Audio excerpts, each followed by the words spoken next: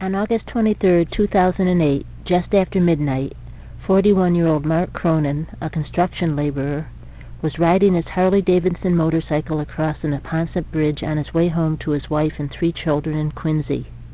As he came up over the crest of the bridge, a car traveling in the wrong lane crashed right into him. His left leg was severed and he had other serious injuries. The driver of the car, a woman, has been charged with drunk driving and other violations. Cronin talks about what he remembers about that night, his feelings, and how he is putting his life back together. When I was at the hospital the night after I realized I lost my leg, there was no one there but myself and 2 nurses. And I broke down, I cried, and I said, there's no more tears for this leg. I have to move on, take care of my family. The young lady who hit me, she's probably not an evil person. That what happened was turned my life upside down, and I'm sure her family turned upside down as well. So you don't have feelings of bitterness or anger or No, because revenge my concentration is not on her right now. My concentration is on myself and my leg and getting my family back together. Can you tell me what you remember about the accident?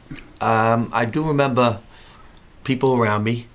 I remember, like I was saying, not to get into the religious end of it, but I do remember it felt like to me 2 people were holding my shoulders up and something came under me, and it felt like almost like a hint of disappointment that I wasn't picked up high enough and fast enough.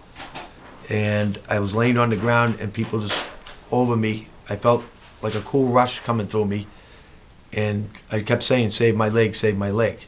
And when I got back to the hospital, I wasn't sure. I thought I still had my leg on me.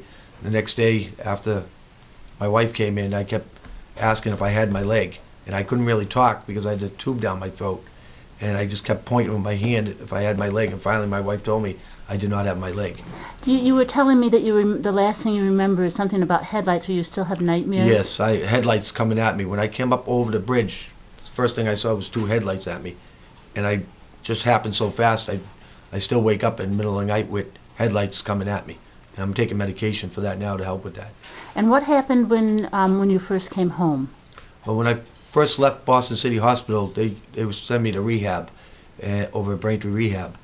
And they told me I could be there up to 2 months, but I would not be walking out of there because of the other injury to my right ankle. So my goal was they told me my goal to send me home was to get me into a chair, from a bed to a chair, into a toilet, and back and forth, just to send me home.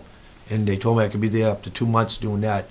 Within a week, I was up and about, and I was able to transfer back and forth, and my goal was to get home. And I did that in less than a week and a half. What made you able to do that? Just my will to be home and see my kids. I just wanted to go home and see my kids. That was my main goal. Foot over foot at some point. You know, and then there's all kinds of things I'm noticing, you know, that as I walk around the house, you know, like I'd love to have a railing down here, you know, to make it easier for me coming up and down. You know, another railing on both sides. Little things you don't think in your mind when you have both legs, you know, I'm glad I'm moving around, and now I can start realizing what I do need. This is Sue Scheibel, staff reporter for the Patriot Ledger and Gatehouse Media New England. For more coverage, see today's edition of the Patriot Ledger or go to patriotledger.com.